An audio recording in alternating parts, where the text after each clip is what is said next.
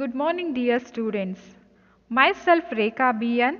I am handling social science subject for 5th standard. I hope you are all safe at home. Let us continue the lesson agriculture. In the last class, you have learnt about the types of agricultural land. In recent years, farmers follow two types of cultivation to grow crops. Whether it is rain-fed agricultural land or irrigated agricultural land.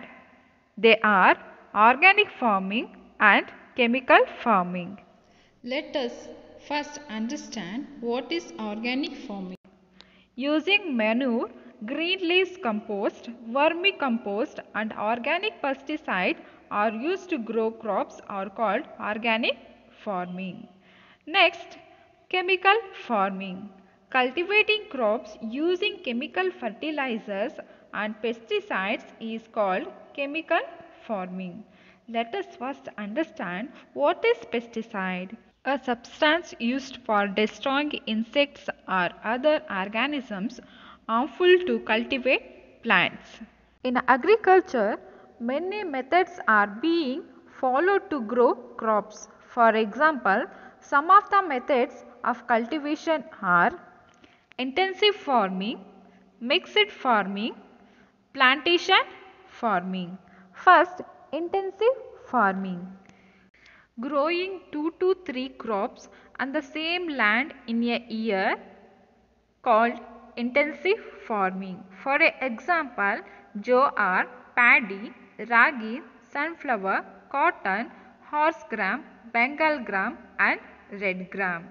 Next, mixed farming. Along with cultivation of crops, cattle rearing, poultry, sericulture and apiculture are also done here. Next, plantation farming.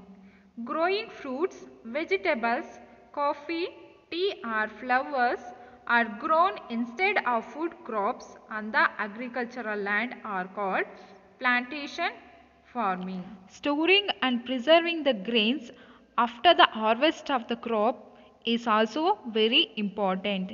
In the first two pictures, we can see the storage system used in olden days. They are called underground granary, hageu and bamboo granary. These are traditional methods of storing grains. Food grains are being grown on large scale. Granaries have been constructed to store and preserve food grains. Farmers can preserve their food grain in government granaries in little expense. Agriculture and farmers are like two wheels of a cart. Agriculture is the main occupations of our country. People who lead life following the profession of agriculture are the real food providers, annadatas. If the cultivators harvest, the whole world rejoices. If the cultivator fails to harvest, the whole world sobs. These lines highlight the importance of the farmers. Let us salute the farmers. They are the food providers. I hope you have understood about the agricultural lesson. I will meet you in the next class with new lesson. Thank you, children.